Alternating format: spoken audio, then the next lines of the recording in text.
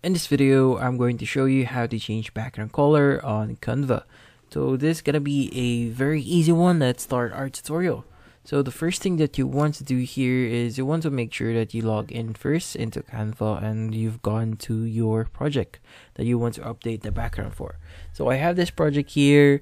I want to change the background colors. How do I actually do that? So here you just need to select on your canvas, and at the top left corner of your canvas you'll see this white square here. So if you by default have a white background, it's not gonna be noticeable at first glance, but this is actually our background color.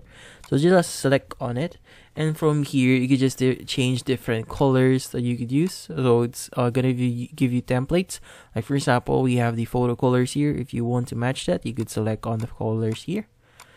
And from here you could actually change a few stuff. Like if you want to choose the document color, it's black, you have the white, you have the yellow, but you could also use a colorful one. So you could just select on this one and you can add a code for that specific color, or adjust this one to make it green or blue or red. It depends on your taste.